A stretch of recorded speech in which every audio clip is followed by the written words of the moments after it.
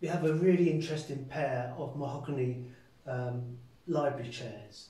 These chairs are solid mahogany and they have a cane back and they have a cane seat. When you see this turned reeded leg, one cabinet maker comes to mind, and to me that name is Gillow's of Lancaster.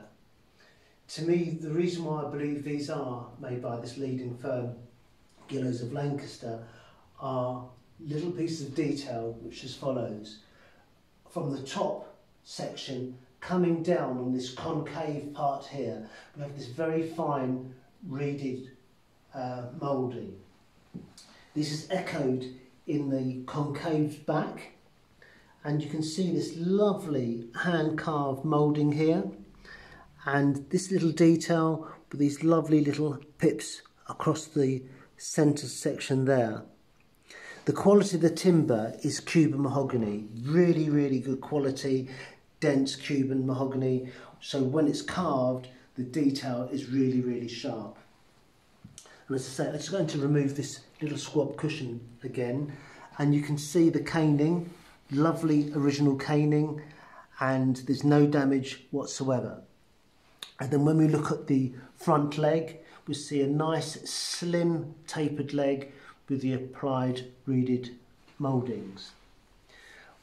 Again, what makes these chairs really interesting to me is when we look at the backs, and we look at the backs of both of these chairs, and you can see these extra supports.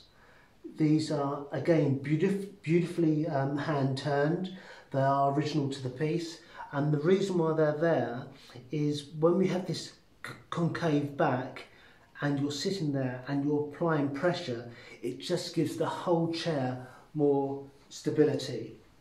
And again, on the back legs, on the back sabre legs, you can see this incised reeding, and it's followed round on the chair itself.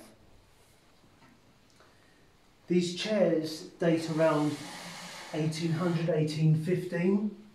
They're not stamped by Gillow's, but they are saying so many things that they are by this leading cabinet maker.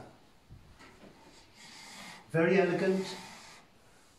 I would imagine in a gentleman's club there would have been an array of these chairs, 10 or 15 of them all scattered around the library.